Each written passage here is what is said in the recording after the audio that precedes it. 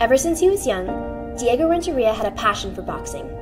I started boxing when I was a kid, around 9 years old. Ever since I first started, I really loved it, you know? And I was passionate about it. My goal was to become a professional athlete. That was my main goal. So I was dedicated towards that. I was out there, I used to take the bus to the gym because my parents started work. So I used to go out there as a little kid, go to practice, everything. But after 4 years of pursuing this sport, Diego was diagnosed with osteochondritis dissecans from too much impact on his knee, and his boxing career came to a sudden halt.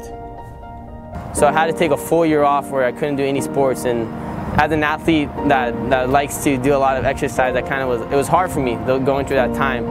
Diego knew that in order to achieve his lifelong goal of becoming a professional athlete, he would have to go big into a lower impact sport or go home. So I just decided to pick up golf, and that same mentality of training and everything that I had in boxing, I transferred that over to golf. Diego decided to dedicate all of his time and effort into mastering this new sport.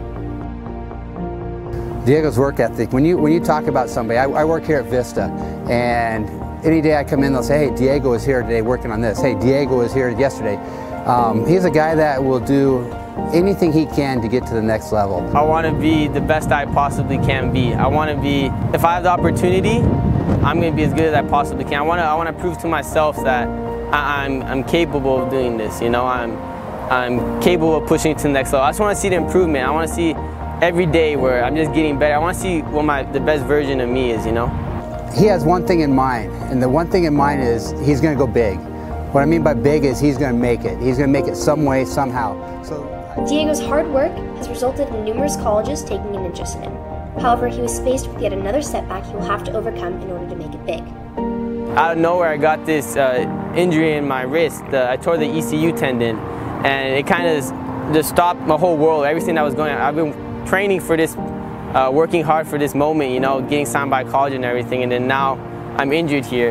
And it's just another setback, you know. The only thing I can do now is work on recovering and getting back to my original state of being fully healthy so I can start competing again.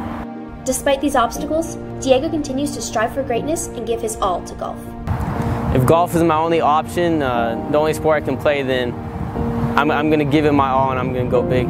I didn't let my knee injury stop me, and I'm not going to let my wrist injury stop me either.